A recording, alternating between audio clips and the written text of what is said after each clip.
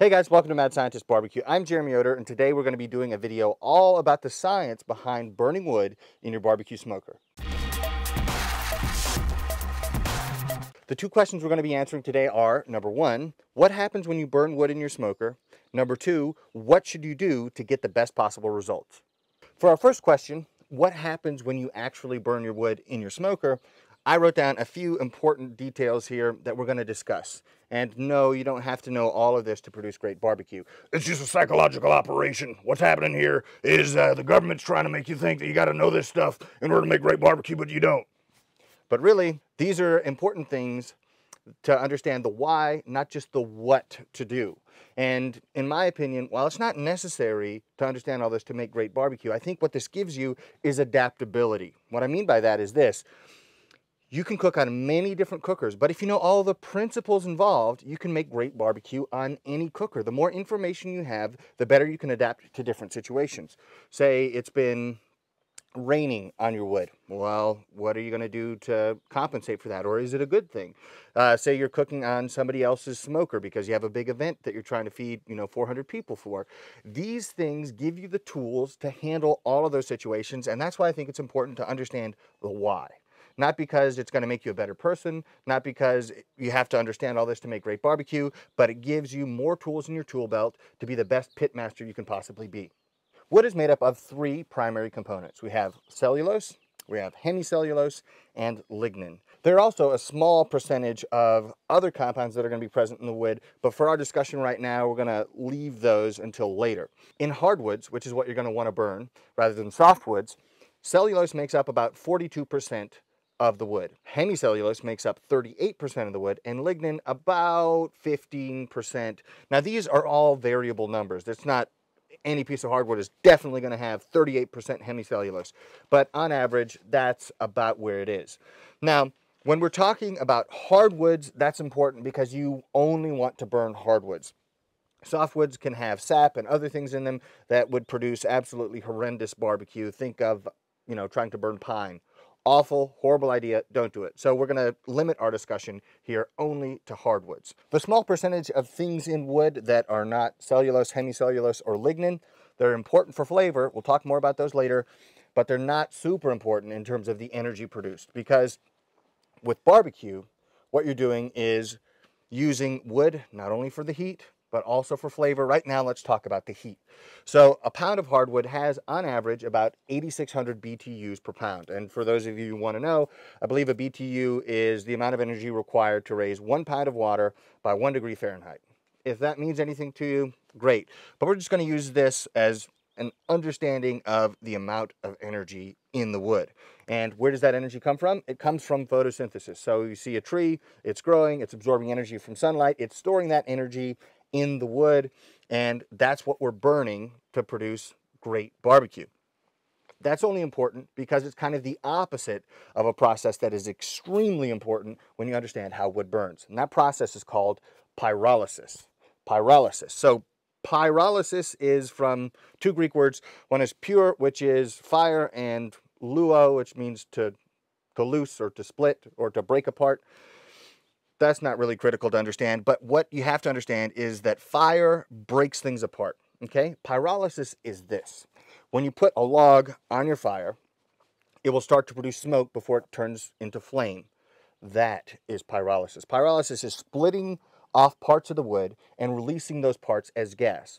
And you can get a sense of what this is like if you've ever used charcoal. If you've ever used lump charcoal, sometimes it looks like a log, but it's just solid charcoal. What they've done is they've heated that wood in the absence of oxygen so that it doesn't start a fire. And what happens to the wood is it releases all kinds of gases that would normally be burned in a fire, but since there's no fire present because there's no oxygen, it just leaves the carbon behind, which is the charcoal. So pyrolysis, two parts here, it's going to release gases, right? So that can burn, and then the coal that's left can also burn. And that's two different things. So the charcoal itself burning, that solid component of the wood being caught on fire, is called primary combustion. Now the gases that get released, so what would be smoke before it turns into flame, that's called secondary combustion. And you have both of those going on in a wood burning fire, or at least you should. One other thing about pyrolysis is that it is going to release a lot of mass and make available a lot of energy.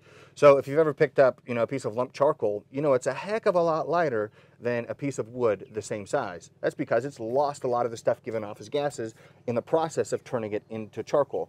And heating in the absence of oxygen can be used for a number of purposes. They do it to, say, coal, to make something called coke. It burns super hot, so charcoal burns nice and hot.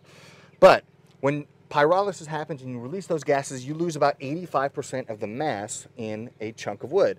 And those gases that are given off are about 60% of the energy. So wood has not only the energy from what would become charcoal, but it also has the energy of all the gases that would be given off.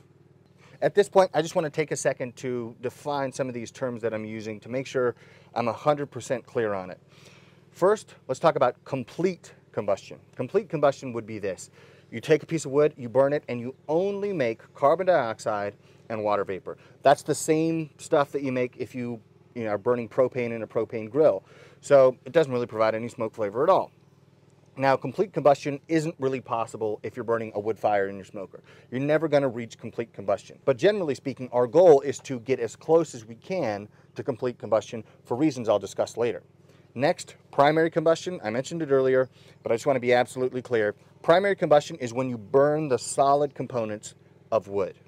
Secondary combustion is when you burn the gases given off by when you heat wood up. So that pyrolysis that I mentioned, when you're giving off gases, secondary combustion is burning those gases, and that usually happens to wood at about 500 to 600 degrees Fahrenheit. And then finally, incomplete combustion is when you produce products from burning things that are not just carbon dioxide and water. You produce small amounts of other compounds. And for barbecuers, this is great news because those are the compounds that actually give barbecue a smoke flavor. So smoke is the result of incomplete combustion. What that means is things that you didn't turn into carbon dioxide and water vapor are what you see as smoke and also what gives smoke flavor. So if you burn a propane grill, you don't see smoke coming out of it unless you're burning grease or something else in the grill. These are the things that you need to understand when I talk about each of these terms, because I don't want you to be confused or miss out on anything that I'm saying because I did a bad job of explaining the terms that I'm using. There are a couple keys here to burning a good fire where you get close to complete combustion but not totally complete combustion. Number one, and perhaps the one that most people mess up, is oxygen. You have to have enough oxygen getting to your fire so that you burn an efficient and quote-unquote clean fire. And also you need a temperature that's going to be at or above 1200 degrees Fahrenheit for the process of combustion to really work well, and so you get the clean smoke. Now, here's the thing you need to understand. Clean smoke, dirty smoke. Those are terms that are thrown around a ton in barbecue, and let me explain to you what it means. Clean smoke would be burning a fire where you're using plenty of oxygen and you're burning a nice, efficient fire, and the important part is this here. The molecules that you produce are going to be a lot smaller, they're going to be very flavorful, and the smoke that you see coming out of your stack is going to be almost clear, or it's going to be very, very faint. What that tells you is that you're burning a hot fire, you're burning an efficient fire, you're burning a fire with plenty of oxygen so that those compounds are small and flavorful, because not all smoke compounds are created equal. Some taste great, some taste not so great. So that is clean fire. Dirty fire would mean that you're choking off oxygen, you're not burning the wood efficiently, you're producing big compounds, and it will come out of the smokestack as gross, white, billowing, thick smoke. That's what we mean when we say clean and dirty smoke. So clean, lots of oxygen, small, tasty molecules. Dirty, cutting off oxygen, big, smoky, white, thick, bad tasting molecules. That's the distinction we make when we're talking about clean smoke versus dirty smoke. So in practical terms, what does that mean? That means that if you're burning a wood fire in an offset smoker, you want to make sure that your fire gets plenty of oxygen. Don't crank down the vents, don't do a bunch of crazy stuff like that. What you want is to regulate the temperature by the amount of fuel you put in, not the amount of oxygen that you allow in. Because if you're choking it down by cutting off oxygen, by closing down vents, what you're going to get is a lot of that dirty smoke. You might be maintaining temperature well, but you're going to get a lot of dirty smoke, and the flavor that you achieve in barbecue is going to be far lesser than what you could achieve by managing the fire with smaller pieces of wood, more frequently to maintain temperature that way. Now, why oxygen is so important when burning a fire is because it is a necessary part of burning the wood. Otherwise, it'll just smolder. Otherwise, you'll only produce charcoal and a bunch of gases. You won't actually create a fire. So this is what we would call stoichiometric combustion. So that means the exact ratios of how much stuff you need to burn. So 1 pound of dry wood could use 6.4 pounds of air, and you would produce 1.83 pounds of carbon dioxide, just over half a pound of water, and then just a shade over 5 pounds of nitrogen gas. Why nitrogen gas? Well, because the air is primarily nitrogen gas and only a small portion of the air is usable oxygen. Now, this tells you kind of what's happening when you're burning a fire, but in reality, this doesn't happen. Because for this to actually be what's taking place, in terms of how much air actually goes into your firebox, if it were only 6.4 pounds of air for every pound of wood you burn, you'd be burning a dirty fire. Here's why. This is assuming that every single molecule of oxygen that enters your firebox will go and react with the fuel in the firebox. That's simply not going to happen. So how do we overcome that difficulty? More air. If we add in, say, twice the oxygen that we think is necessary, we have a better chance of reacting nearly all of the fuel properly to the maximum extent that we're able to. This is also not true because we don't produce 100% carbon dioxide and water vapor as products. So we get close, we get very close if you're burning a nice hot oxygen-rich fire, but we never achieve this. And we wouldn't want to anyway because then you would get the same flavor as if you were cooking with propane. So this is an idealized version of what happens, but I think it's important to understand this so that you can understand how what actually happens is different than what you might look at in a textbook. At this point, I think you guys probably have a pretty good sense of what goes on when you burn wood in your smoker. Now, to answer the second question, and I've already mentioned some of these things, what do you have to do to get the best quality smoke? First, you have to make sure that your fire is getting plenty of oxygen. And I think we've already, highlighted the importance of oxygen. The other thing that you're going to want to make sure that you have control over is the amount of moisture in your wood. And I believe that the ideal moisture content for your wood would be about 20% moisture. You should be fine if you're using something that's 15, 16, 17% moisture, up to 25% moisture or something like that. But I think about 20% is ideal. And we're going to talk a little bit more about why in a second. It's important to know that wood dries from the outside in. So there are two things that you can do while splitting and cutting your wood to speed the drying process. Number one is you can split it into small pieces because the outside, right, is going to start releasing moisture, and since the moisture has a shorter distance to go to reach the outside to evaporate away, it's going to dry more quickly. Also, if you cut it short, the water will go to the ends of the split and dry more quickly as well, because water wants to go through the grain of the wood. That's the vasculature. It's the water-carrying tissue. And so if you cut it short, it has a quick and easy path to get out to the outside world, I guess, and evaporate away and giving you a nice, dry, and barbecue-ready piece of wood. Also, you have to understand that time is going to be necessary for the wood to reach equilibrium. So what that means is eventually the wood will reach a level of dryness to where it matches its environment. So it's not going to continually lose water until it's 0% moisture. And it's not going to stop at, 100% moisture or something like that. But it'll eventually reach a point of stability where it can sit for a long time and still be perfectly good for barbecue. Now we come to the issue of what the problem is with too much moisture in your wood and too little moisture in your wood. And first, let's talk about if the wood is too green or too wet or has too much moisture. That's going to cause problems for this reason. You put a fairly green log on the fire, it's going to absorb a ton of energy just trying to get rid of that water before it actually takes a light and starts burning. So number one, it's going to use a lot of energy before it really gets going. Number two is that water is going to cause the fire to be cooler, and you're going to produce bigger, less flavorful molecules that end up going through your smoker. So you're going to have to use more wood, and you're going to have a dirtier smoke if the moisture content is too high. The other thing, and probably people haven't thought about this very much, is if the moisture content is too low, it also causes problems. Now, just to give you an anecdote here, I once was running a 1,000-gallon pit, and I had a couple pallets of kiln-dried wood. And I used a ton of that stuff. And for some reason, I just kept feeding the fire and feeding the fire, and it seemed as if it just would go in and disintegrate, and I had to add another log, you know, every 4 or 5 minutes. And I thought, this is crazy. What in the world is going on?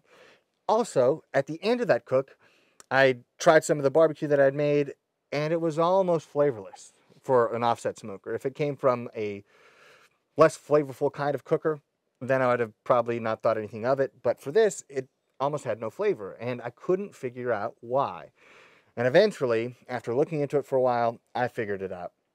What happens when the wood is too dry, and that wood was kiln dried, so it was, I don't know, 5, 6, 7% moisture. What happens in that case is you put the wood on the fire, and then pyrolysis that we talked about earlier takes place. So it starts releasing all the gases. But here's the problem. It releases those gases so quickly that there's not enough oxygen to burn those gases, and you send a bunch of unburned smoke through the smoker because it's breaking down so fast. If you have about 20% moisture, the gases that are being put off by that piece of wood are going to be at an appropriate rate for the amount of oxygen that comes in. So you're going to be burning an efficient fire. You're not sending unburned fuel through the smoker. And for some reason, that unburned fuel didn't have a lot of smoke flavor. I haven't figured that part out 100%. I just know that burning wood that's too green doesn't work out well, and burning wood that has been kiln dried doesn't work out well either. Now, besides cutting and splitting wood into small pieces in order to dry quickly, what are some other things that you can do to make sure your wood gets seasoned quickly and is in perfect shape to go in your smoker? Number one, I would say, is put it in a sunny area, because every increase of 20 degrees in Fahrenheit that the wood is sitting at will double the drying speed. So wood will dry twice as fast if it's, in an environment that's 80 degrees Fahrenheit versus 60 degrees Fahrenheit. Another thing you should do is stack it loosely so that you don't have a bunch of surface covered for water not to be able to evaporate from. Also, I would say put it in a windy area, because the wind whipping through there is going to carry away moisture, giving you a drier piece of wood more quickly. And then finally, if you're in a place that gets a lot of rain, I would put a tarp just over the top layer of wood. But if you're not getting a ton of rain, I wouldn't really worry about it, because in my experience, the moisture that gets on the surface of the wood evaporates really quickly and doesn't really penetrate deep in the wood. It just slows the drying process down. So if there's a lot of rain, just put a tarp over the top and just prevent the whole thing from getting soaked in water. But again, it's not the end of the world if it gets rained on. Now, the final thing you can do to get yourself in the best situation to burn a perfect fire in terms of your wood selection is get a wood moisture meter. I'll put a link for this one in the description below, but it's pretty simple, and you don't have to be a rocket scientist to figure out how to use it, but maybe to open it. I don't know. So meters like this measure the electrical resistance in the wood. Basically what that means for us is the dry wood doesn't conduct electricity well, water does. So the amount of electricity that flows between this probe and this probe will tell it exactly, or at least very close to, how much water is present.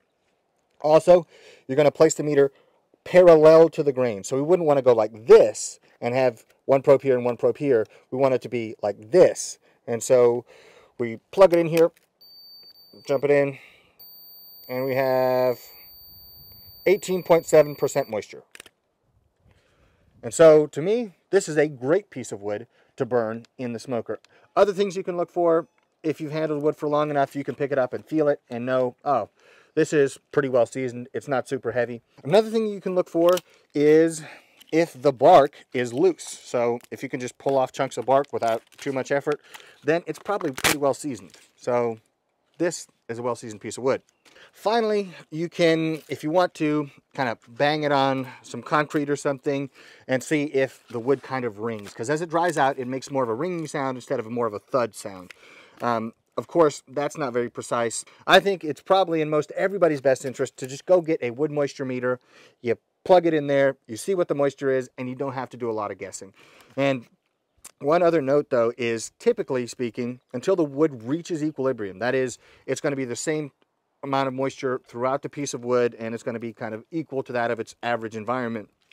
Until that point, the wood on the outside is going to have less moisture than the wood on the inside. So you might get a reading on the outside of, say, 24% moisture, but on the inside it could be as high as, say, 30%. So keep that in mind when you're choosing wood to burn in your smoker.